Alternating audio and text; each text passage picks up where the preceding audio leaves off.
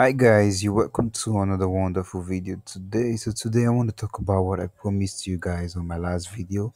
I want to talk about how you can set up a Google Authenticator for your Binance app. All right. So once you have your Google, you can use your Google Authenticator on your mobile phone. So and you can use it on your web also. But I'm going to show you mobile phone because it's quite easy that way. You just have to download the Google Authenticator and sign up of course with your Gmail. And after you've signed up of course with your Gmail, then you have a Google Authenticator and some numbers keeps on reading all the time, like 6 digit number keeps on going, takes like maybe after 20 seconds it changes to another number and all of that. So well, first of all, let me just hear a little bit from what Google Authenticator is. All right, Google Authenticator.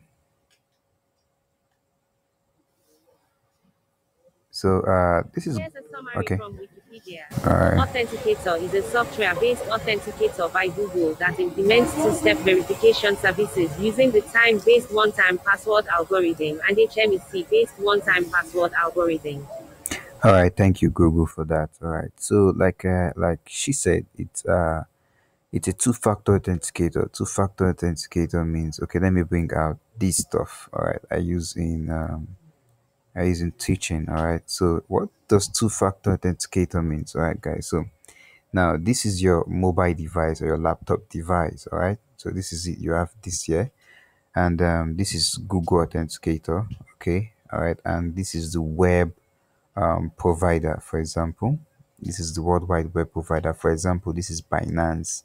All right.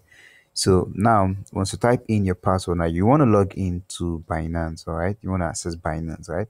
So, but now Binance they need to be very sure that you are the one logging in. So now you are the only one that has access to your Google Authenticator through your email because once you have an email with Google, then that means you already have a Google Authenticator. You just have to download the app and go through the process. So now, once you want to log in, all right, so now Google gives you a one time password. Like I say, it's a 6 digits number.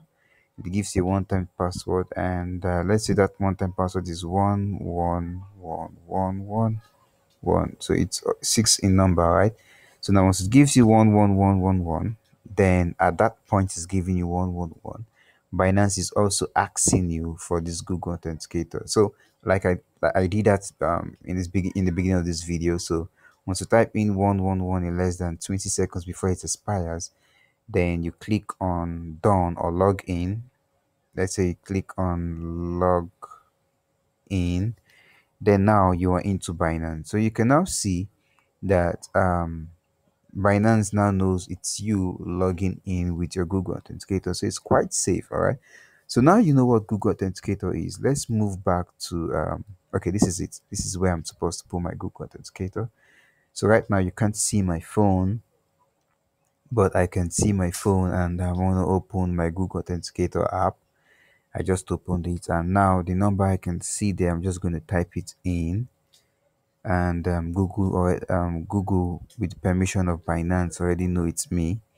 So I'm just going to type in this number and no need to click submit. It understands and click I understand and boom, you can now see it's loading. Then I can gain access into my Binance. All right. So now I'm going to show you guys how you can set this up very easy. So now the things you need to know is that whenever you change your mobile phone, your Google Authenticator stops. So that means you cannot log into your Binance app. All right. So now what you have to do is this. Now make sure you don't forget your email password. It's very important. And even though you do forget your email password, make sure that you can recover it, maybe with your phone number or with another email. All right. So, but very important, don't forget your email password because if you do forget your email password, it's gonna be very hard for you to log into your Binance account without your Google Authenticator. So, but aside that, it's very secured. So now once you have that done, then you can change your mobile phone. Also, don't change the dates of your mobile phone. So thank God it's a smartphone. So anywhere you are in the world, the time where you are tends to change because it's a smartphone. So but one of the things you should know is timing can affect your Google Authenticator performance. So um let's start let's go in. So now once you log into your Binance, this is where you have, all right. So now you can see, just go to left side of your page and click on security. So now you click on security, a lot of options. Okay, you're gonna see a lot of options how you can secure accounts is already there. So now you can set a security key. It looks like a token. If you deal with bank, like a bank token, you can set up that. I don't want to set up that. I don't want to ask for this key. And now you can see my Google Authenticator, and it is enabled. That's why it says disabled right here. So if I want to disable it, I'm just going to click on disable. And now Binance gives you an option of having trouble with your Google Authenticator. Then they're going to solve it for you if you know your passphrase.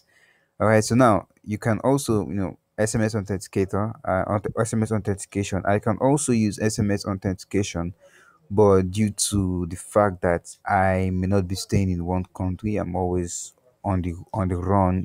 It's best to use your Google Authenticator. All right. So, but if you're using the SMS authentication, that means you are channeled to just one phone number, and if you don't have that phone number, you can log in. So now you can also do your email address. So if I want to change my email address, I can come here and change my email address. Binance make sure that all these options are very easy for you. So now you can also use anti-phishing code. All right. So phishing code is like if there are so many copy website out there that are fake Binance websites, or there's some links that looks like Binance link, and you just maybe fall victim and you click on it and boom, it's not Binance link. So but this will help you, anti-phishing will help you make sure that that doesn't happen to you. All right, so you can do address management and identification verification. I've done this, it's verified. So my next video, I'm going to show you guys how you can verify your your Binance account. So now when you log in, one thing you need to do, you have to secure account with maybe your Google Authenticator, SMS, or email, or one of or all of them. You make sure you do that to secure your account. It's very important. And the next thing you have to do is add um identification verification. All right, so you have to identify yourself, and once it's verified, then you can do a lot. So my next video is going to show you guys how to actually verify and why it's important for you to verify, and the documents you submit, what levels do they give you and what levels do they break. You get. So that's for the next video. All right guys, so please don't forget to subscribe if you love this video. Hit the like button, it really helps this video. Hit the like button and drop a comment. All right, I'm going to put my phone number right there so you can hit me up on WhatsApp, and I'm going to help you if you're having any issues with this. All right guys, thank you for watching.